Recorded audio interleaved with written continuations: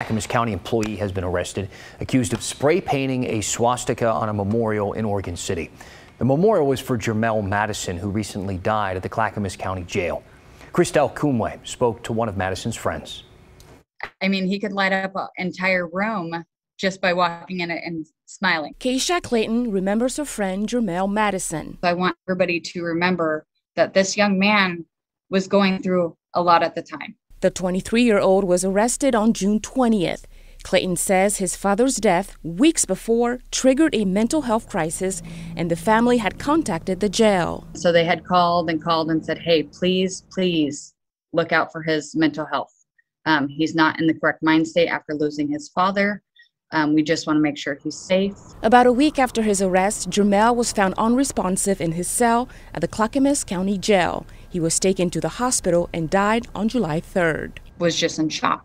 We don't understand why he was not monitored.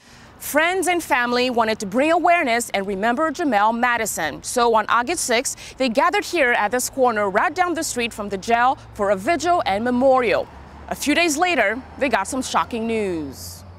I shook all night because I was so upset and so hurt that they would do that to Mel's memorial. Police say Tuesday someone knocked over candles, broke picture frames, and spray painted a swastika at the memorial. Investigators found social media posts with this video of the damage being done. They identified the suspect as 20-year-old Colin Williams, an employee of the Clackamas County Surveyor's Office. We're shocked that it's somebody that worked for the county. We're shocked at how they presented it to the public. Seeing that video, I mean, it absolutely destroyed me. So I can't imagine what it did to the family. Williams was arrested and charged with criminal mischief, abuse of a memorial, and a bias crime.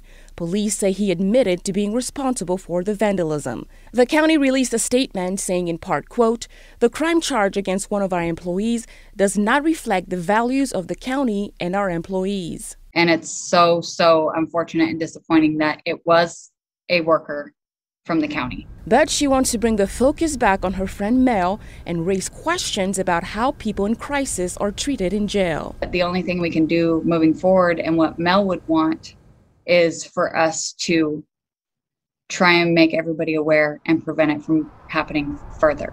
Christelle